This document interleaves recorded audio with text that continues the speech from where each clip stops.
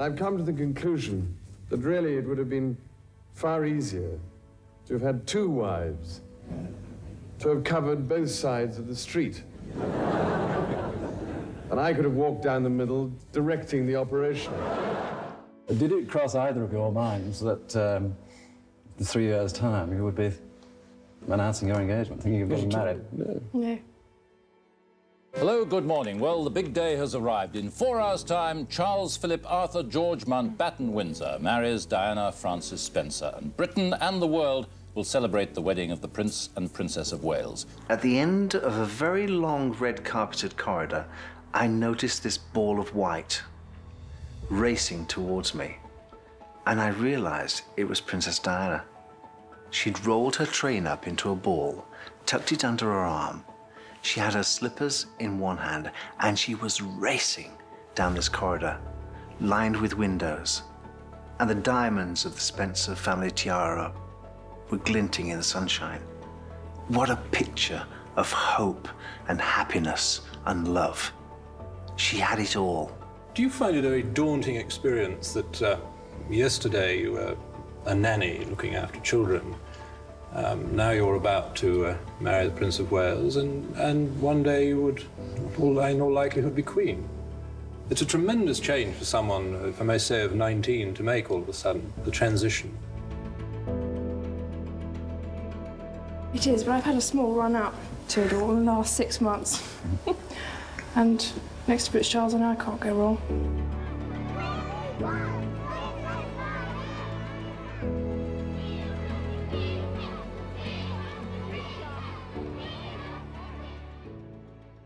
It was difficult for me to tread the path between Prince Charles and Princess Diana. Now, Diana arrived every weekend with the boys on Friday afternoon and left every Sunday.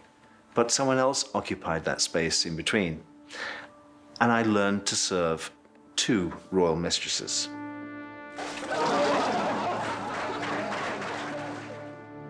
Now, if you watch that piece of footage when Prince Charles is asked, "Are you in love, sir?" And I suppose in love. Of course. Whatever in love means. Yes. And she looks at him as if to say, "What are you talking about? Don't you know what love is?" That was the problem from the beginning. Charles didn't really know what love was. He never really wanted a lover. He wanted a mother. The Prince of Wales and Camilla Parker Bowles about to come out now.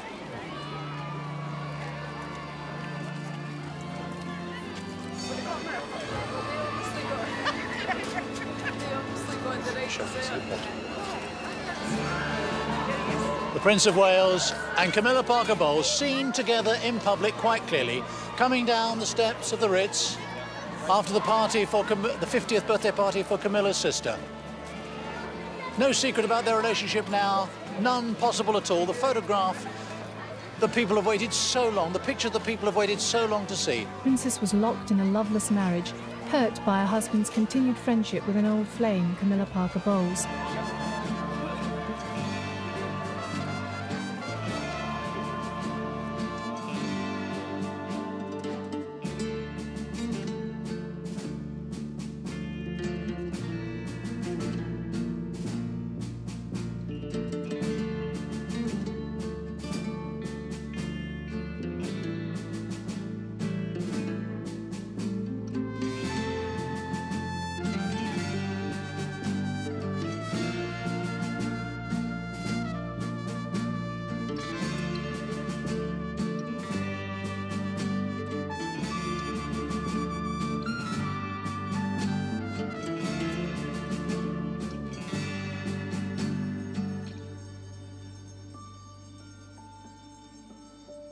One, Princess of Wales, and the other, Mrs. Parker Bowles.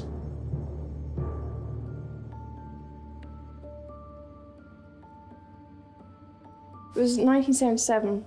Charles came to stay as a friend of my sister Sarah's for a shoot. We sort of met in a ploughed field. Well, I remember thinking what a very jolly and amusing and attractive 16-year-old she was. and I mean, great fun, and bouncy and full of life and everything. And I don't know what you thought of me. Pretty amazing.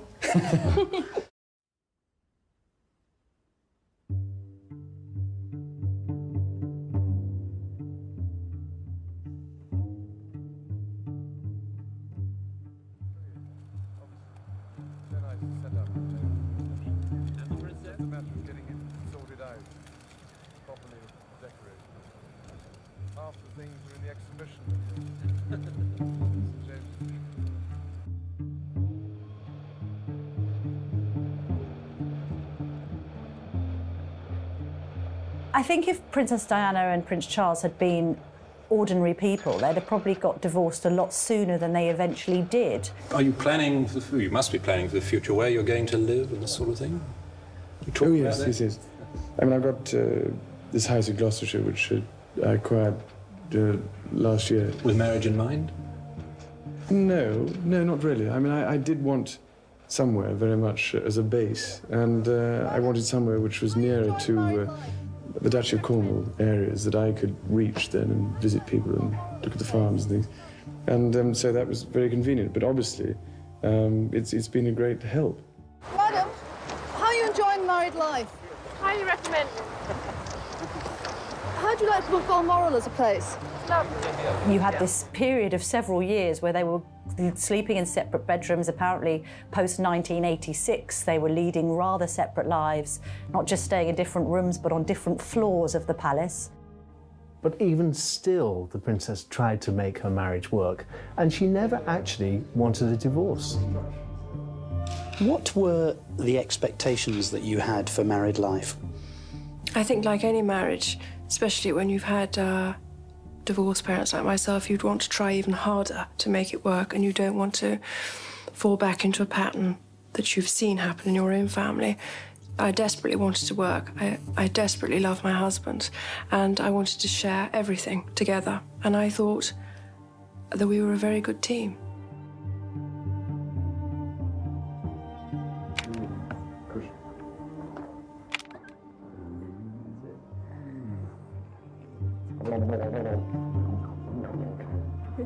She said, "I'll have a separation, but I don't want to be divorced. For the children's sake, I want us to remain a family unit, to bring them up as parents."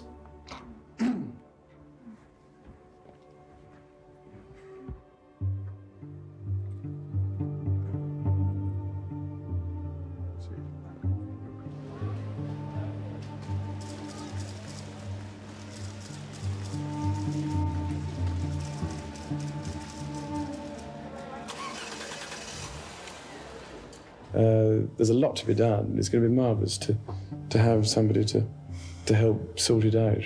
As Lady Diana's father described her this morning as, he said he thought she'd make a very good housewife. Oh, it's nice that you said that. Well, we've yet to see. It's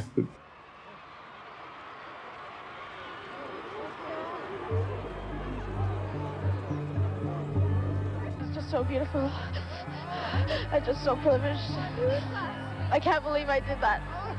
Was she as pretty as you expected her to be? Oh, prettier than ever. More prettier than ever.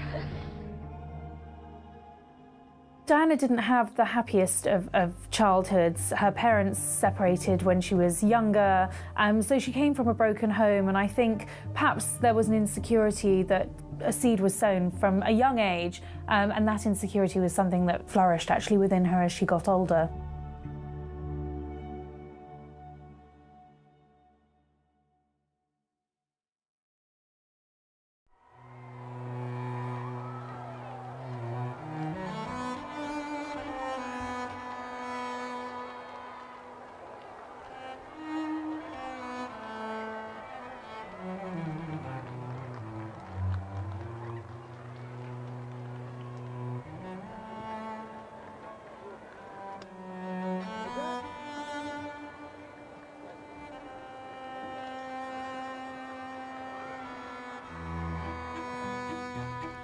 The couple had arrived separately at St. Paul's, but a crowd of about 3,000 had built up, their enthusiasm unmistakable. Prince Charles was so relaxed he nearly came to grief on the top step. And when it was over, all the stress of the last few days evaporated as Prince Charles clasped Lady Diana's hand reassuringly and unaffectedly.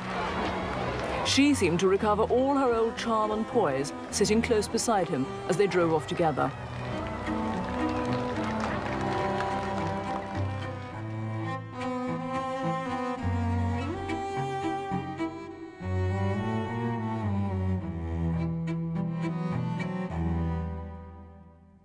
Just as Charles fell immediately in love with Princess Diana, or Lady Diana Spencer as she was at the time, so too did Britain. We hadn't seen the likes of a future princess like this for many, many years, and Diana was just a stunner. I mean, that picture that Arthur Edwards took of her coming out of her nursery in that see-through dress, that set of pins that she sported, the innocence about her, you just thought, wow, this girl is a knockout.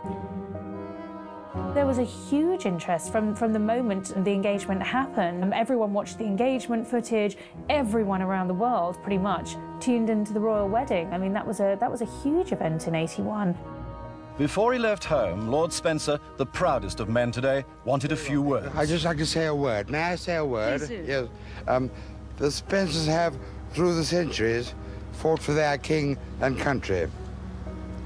Today, Diana is vowing to help her country for the rest of her life. She will be following in the tradition of her ancestors, and she will have at her side the man she loves. I wasn't daunted, and I'm not daunted by the responsibilities that role creates. It was a challenge. It is a challenge. As for becoming queen, it was never at the forefront of my mind when I married my husband. It was a long way off, that thought. And then, just after 10:30, from Clarence House came the glass coach, and our first chance to see Lady Diana, dress half-glimpsed, veil tantalizingly lowered. It was the fairy tale wedding. The princess made a fatal mistake. She fell in love with her prince. In the very beginning, she totally adored him.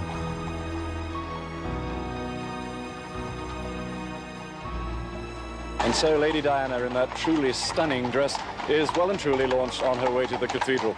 Because this is the moment where she could exercise that traditional bride's prerogative of being late, but somehow I don't think she will. I saw correspondence between them. I saw correspondence from the princess to the queen, which said how happy she was and how she loved to be a wife and how much she would support Charles in his future career. They were her views, but times changed. In the beginning, she was a shy, naive, quiet girl who knew nothing about the world. She was thrown in at the deep end and told to swim.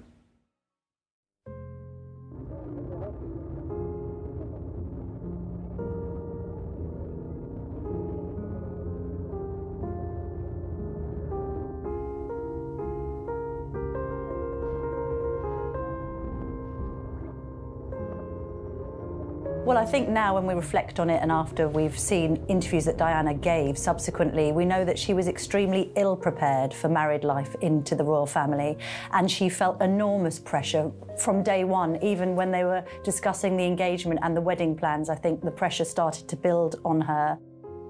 Lady Diana was back at the Pimlico kindergarten where she teaches this morning, but polite as ever, she was saying nothing about her weekend with Prince Charles at Sandringham to the assembled press corps. The media scrutiny of Lady Di, as she was then, I think, played foremost on her mind. She didn't know how she needed to behave. And when she actually entered married life, she found it a very lonely experience. Charles was off enjoying his country pursuits, and she felt that she was left rather in a world she didn't recognise, a modern woman in quite an old-school environment of Buckingham Palace, essentially feeling like a spare part.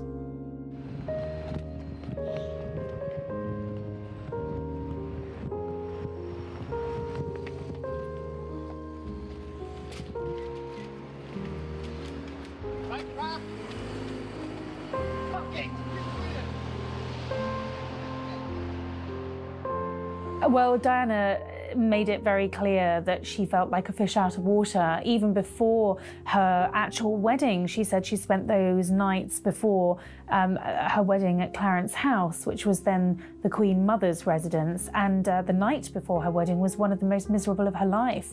She recalls how she felt completely isolated, you know, the images of the princess trapped in the tower. I think she felt isolated, and I don't think that the palace were prepared for someone who perhaps didn't have that royal training to marry into the royal family and to become a future queen. She was the Princess of Wales, she became famous overnight, and she didn't really have the tools to equip her for such immediate stardom.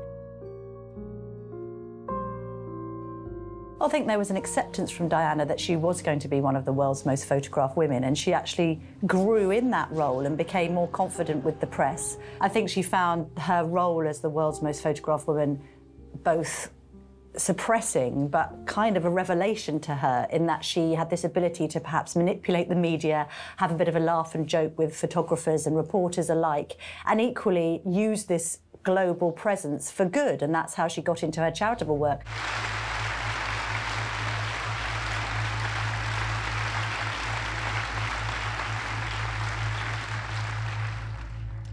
Ladies and gentlemen, I will not delay you long, but I would like to add a few words about Turning Point from my own personal observation. On the basis of available statistics, there could be several people here tonight who will reach a state of mental imbalance in the next year or so. Those who feel most immune may be the least secure, especially in this chameleon world. A crisis might be triggered up by the breakup of a marriage, the loss or change of a job, or the trial of an accident or bereavement. Eating disorders, whether it be anorexia or bulimia, show how an individual can turn the nourishment of the body into a painful attack on themselves. The depression was resolved, as you say, but it was subsequently reported that you suffered bulimia. Is that true? Yes, I did. I had bulimia for a number of years. And that's like a secret disease you inflicted upon yourself because your self-esteem is at a low ebb and you don't think you're worthy or valuable. Do you know, I think the princess's problems stem from childhood. I think because she was abandoned as a child, because her mother ran away to Australia when Diana was young, I think the princess felt as if she wasn't good enough. James Hewitt came along at a time when the princess was first looking for someone to love. I have no comment. No comment, I'm afraid. Will you be prepared to make a comment to us later on in the day? No, I have no comment. He just happened to be there. He just happened to be a dashing cavalry officer. He just happened to push all the right buttons. I have to tell you, he was there after Prince Harry was born, not before Prince Harry was born. Because there's a great myth in the world that people think that Harry is James Hewitt's son. That's impossible. She didn't know James Hewitt at that time. You have to look at the chronological order of the way things happened. Good. I'm going off here. That's enough. Thanks. Thank you. So Harry was born. Prince Charles had told her, "I don't love you. I only married you to have children." She then begins to look for someone to love. And James Hewitt was there. I was the one she trusted. No one else knew of this relationship. And I would ferry him to and from Highgrove, from Kemble railway station, in the back of my car, and take him back to the train station when they'd had tea or he'd spent the night. But this was a real big secret. The other big secret I was keeping was, of course, Prince Charles was seeing Camilla Parker Bowles. No one knew. The world didn't know at that stage. For the first few years, it seemed this royal honeymoon would never end. But behind the scenes, it was all very different.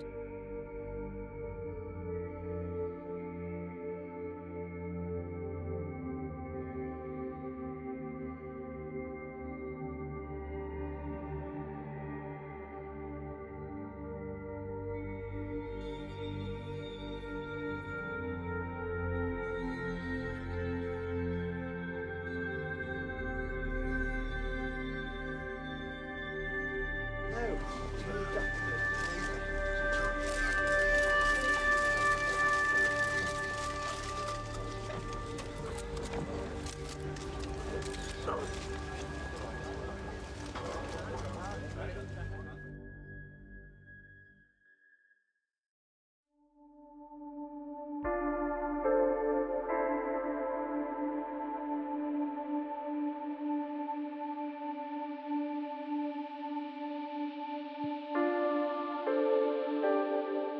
princess's popularity gave the royal family a new lease of life.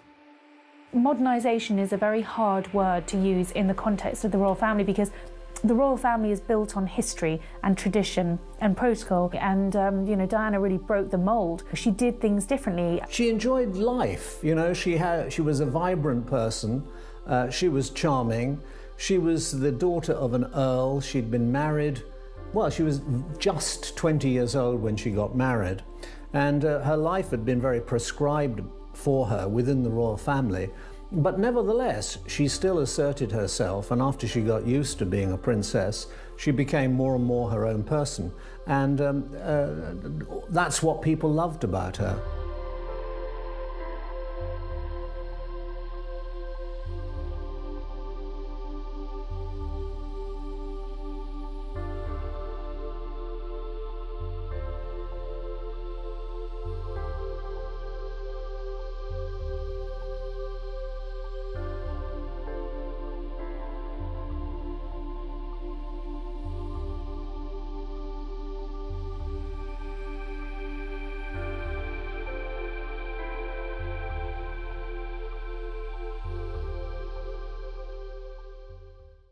In the early days, Diana's light was small, but it began to shine brighter and brighter and brighter.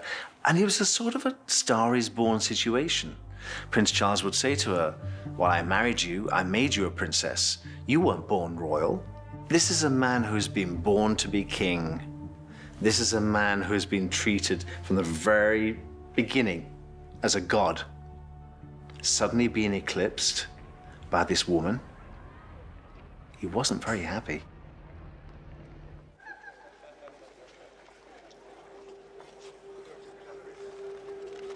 Well, I think Princess Diana, like the rest of the world, was caught up in the fairy tale that was her own royal relationship. And I think very quickly the reality set in that she didn't have much in common with Prince Charles, and actually they were very different people with very different interests. And that's when the cracks started appearing. It's a tremendous change for someone, if I may say, of 19 to make all of a sudden, the transition. It is, but I've had a small run up to it all in the last 6 months. And next to Prince Charles, I know I can't go wrong. He's there with me. Did you try to be faithful and honourable to your wife when you took on the vow of marriage? Yes, absolutely. And you were? Yes. Until it became irretrievably broken down. Us both having tried.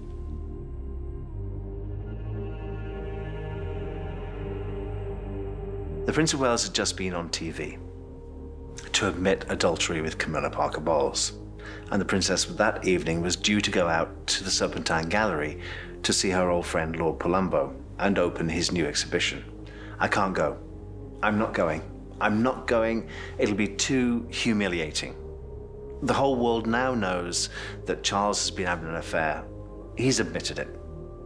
"You are going," I said. "I've got nothing to wear." "Yes, you have got something to wear." I went up to her wardrobe room and picked out a Christina Strombolian dress with a fishtail. "This is what you're gonna wear," I said. "High heels and those jewels.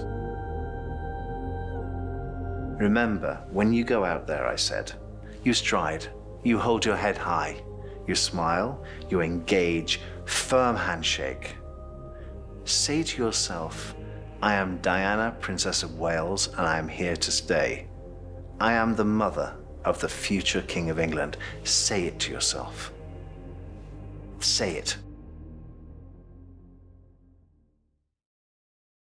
The announcement that Camilla Parker Bowles and her husband are to divorce has reignited speculation over the marriage of the Prince and Princess of Wales. According to the Prince's authorised biography, he and Mrs. Parker Bowles have had 3 affairs over a period of more than 20 years. Today's announcement led one noted royal watcher to speculate that any move now by Prince Charles to divorce and marry Mrs. Parker Bowles could imperil the monarchy. The admission made the front pages and prompted this question. Someone other than Diana could be Queen one day. The Prince of Wales has made it clear that he has no intention of remarrying once his divorce comes through. In a statement, he was attempting to quash speculation that he might marry Camilla Parker Bowles, the woman he's admitted having an affair with. This followed last night's disclosure that the Queen had written to the Prince and Princess of Wales suggesting an early divorce.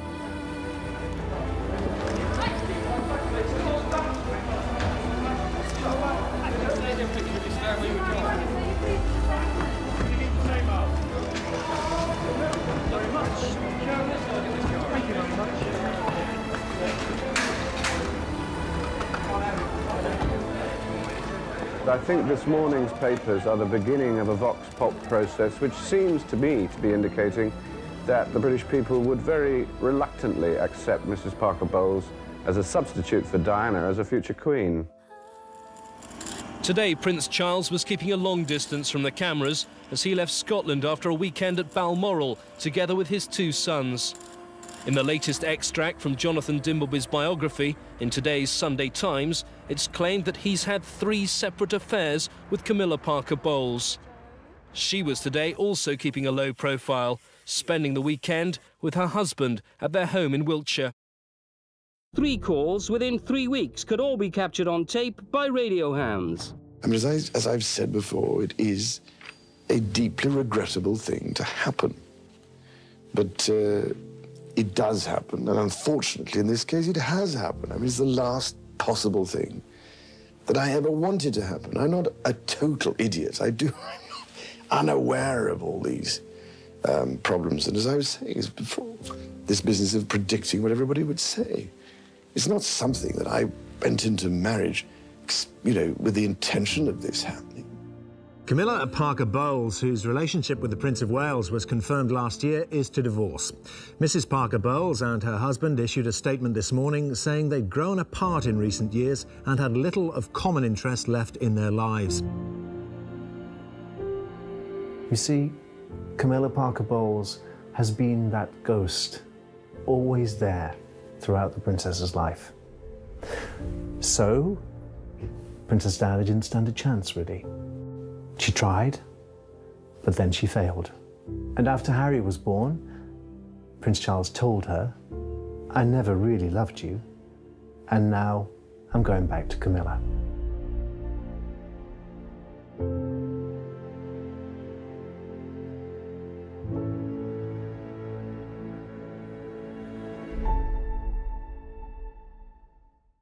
The only secret Diana ever kept from me was the Martin Bashir interview for Panorama.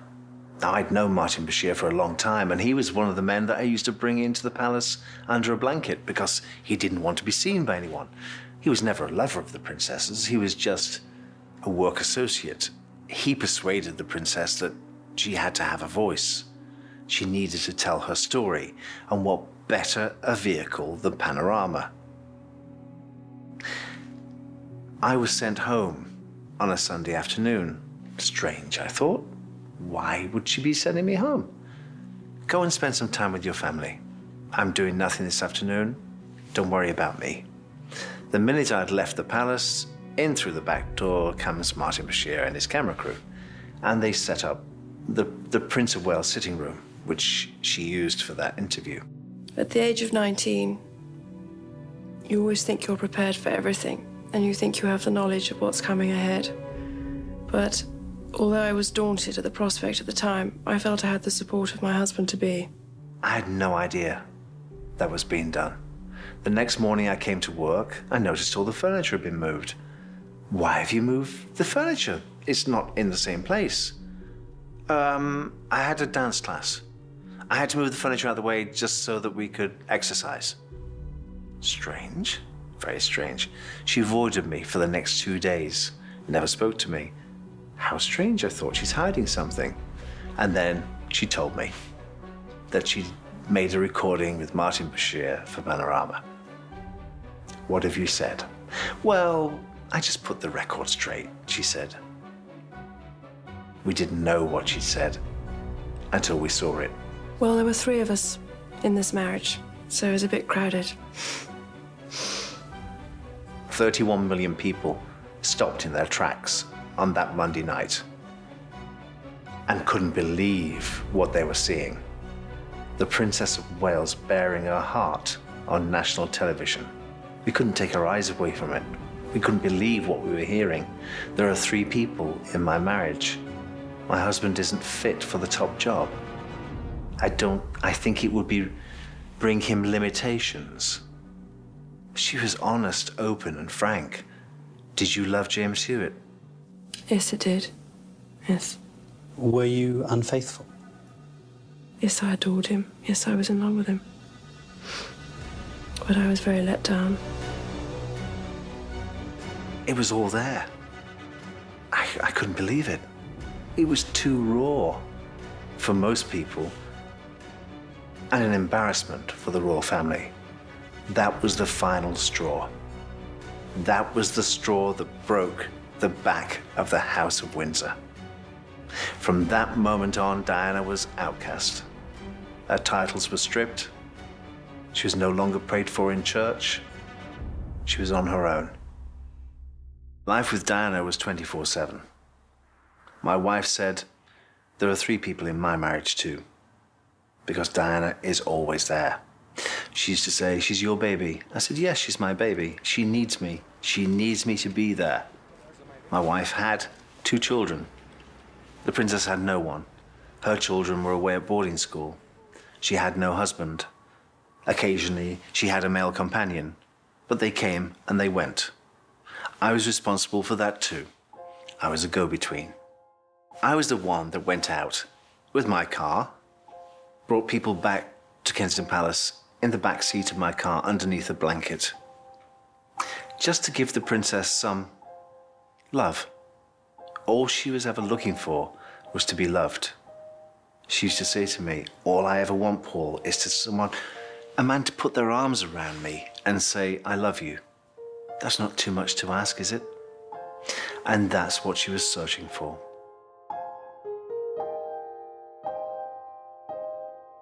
Her soulmate was Hasnat Khan, the heart surgeon. Diana, when she came to Pakistan, this was a country that she had fond memories of, wasn't it? Yes, I think she enjoyed her time here. She really liked the days she spent here, I think. And meeting your family, that must have been a special moment for her and for them. I think it definitely was for my family, and I think she enjoyed the afternoon tea with them. I think that's a long time ago now. 1996, I think. I remember the day the princess met Hasnat Khan. She came back from the hospital, having visited children on the ward, and she said the most astonishing things happened to me today. As we sat down, she told me about this meeting. She said I was going up in the elevator and somebody put their foot into the elevator door as it was closing, and it opened again. And there he was. This gorgeous man was staring at me. Well, who wouldn't stare at Princess Diana? Surrounded by a gaggle of students, Hasnat was on his rounds around the hospital. And there he was, face to face with the princess for the first time. And she said, I knew then, I knew I would have a relationship with him. Our chemistry was so strong that I knew.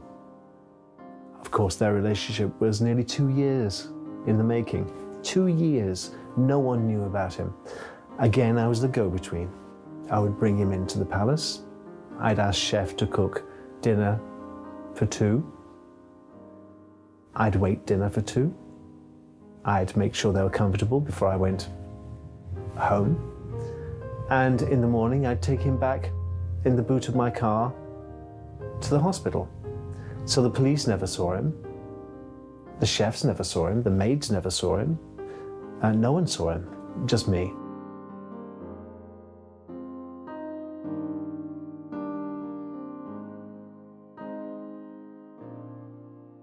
I don't know how she'll find a husband, but I always imagined she'd end up with someone older, very powerful and rich, perhaps a sort of Onassis-type figure that really could look after her and whisk her away from everything. in the same way that Onassis did for Jacqueline Kennedy.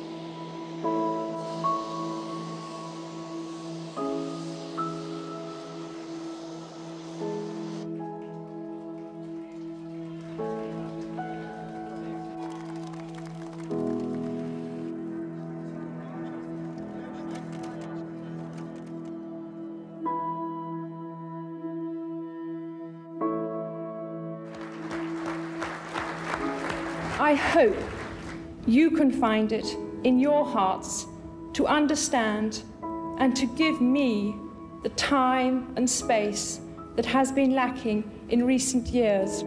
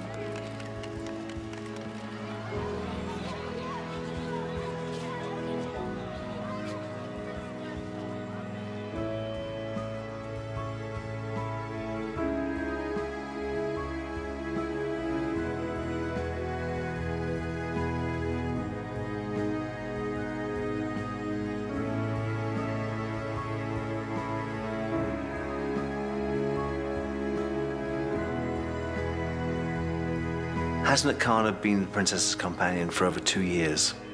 Nobody knew about Hasnat Khan. That was not played out on the world stage. Whereas, after they'd broken up, the princess was invited to the south of France by the Mohammed Al Fayeds. She met Dodi Al Fayed.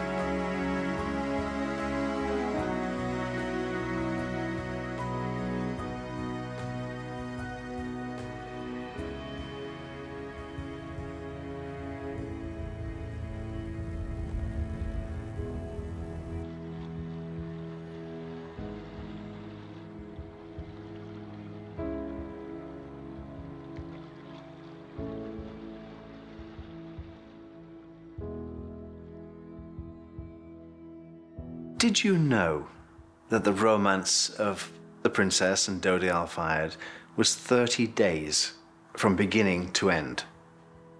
It only lasted 30 days. I spoke to her regularly when she was away.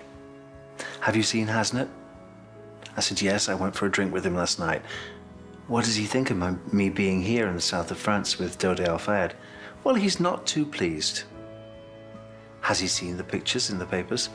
Yes, he has, because you know his routine. You know every morning he goes to the corner shop and sees the press. You know that. And I know that's what you're doing. You're manipulating the world's media by having these pictures taken to show Hasnat who you're with. It's sort of a... Are you jealous? Do you mind? Do you care? Are you bothered? That's what Diana was saying to Hasnat Khan through those pictures in the world's media. And of course, Hasnat was bothered. The marriage problems of Charles and Diana have cast a shadow over the royal family. Now the Queen has decided to bring the whole issue to a head by advising them to divorce. Part of the Queen's concern is the continuing effect on Prince Harry and Prince William of their parents' marital troubles, which were brought out so starkly and so publicly in the Princess's Panorama TV interview. It's understood Prince Charles, seen here recently with his sons at Eton, shares his mother's view that a divorce is now desirable. There are no constitutional implications for Prince Charles himself. He remains heir to the throne and will in due course succeed under the Act of Settlement. There was a change of the rules which govern how divorces were conducted last autumn. And that change provided that you no longer needed to name the person with whom the other spouse had committed adultery. This morning, Princess Diana was at her gym again. The photographers weren't happy. Very funny, Mom! Woohoo! The legal discussions are not likely to be straightforward.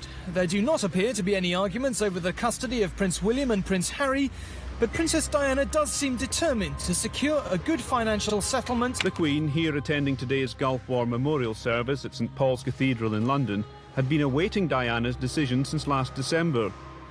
Then she wrote to both Prince Charles and Diana, advising them that it was in their best interest to seek an early divorce. The Queen took the unusual step of intervening in what became a public manner. The entrance to the Princess's London home tonight. She's said to be inside Kensington Palace, very sad and very pensive, according to friends. The press pack is gathering at the gates of Kensington Palace this evening, but the Princess of Wales has turned camera shy ahead of tomorrow's Panorama screening. The Prince now faces some difficult choices. Should he seek a divorce? Should he marry Mrs. Parker Bowles?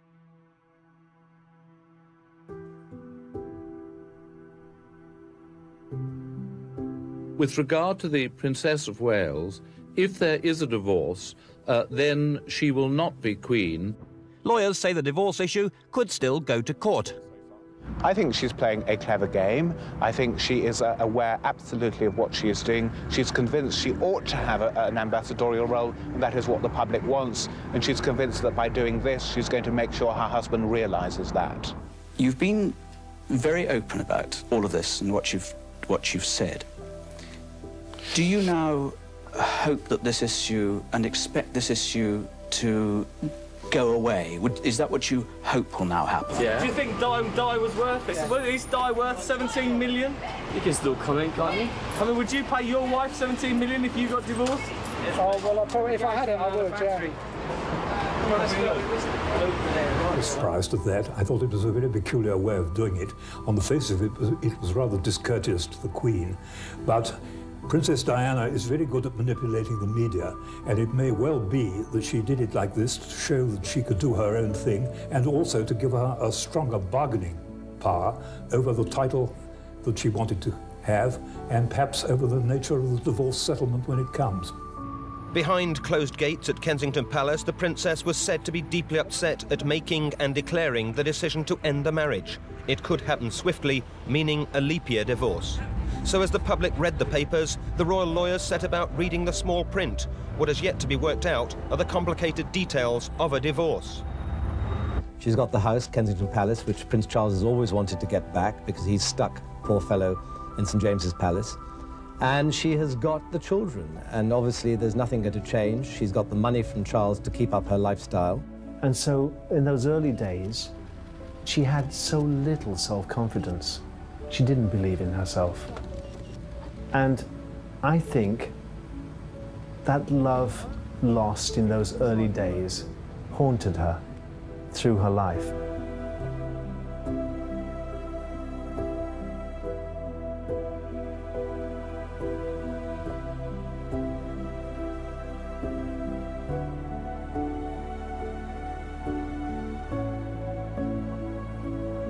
She was always searching to be loved. She was always wanting to embrace people.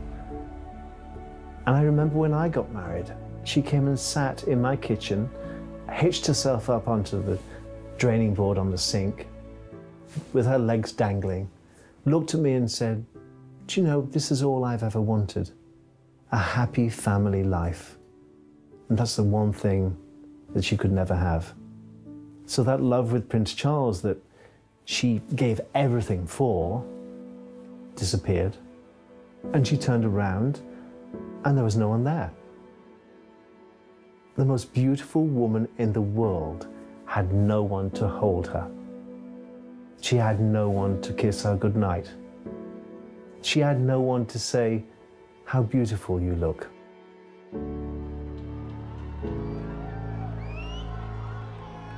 Obviously, it would be nice if, if it could be over and done with. I mean, it has happened. That is that, regrettably.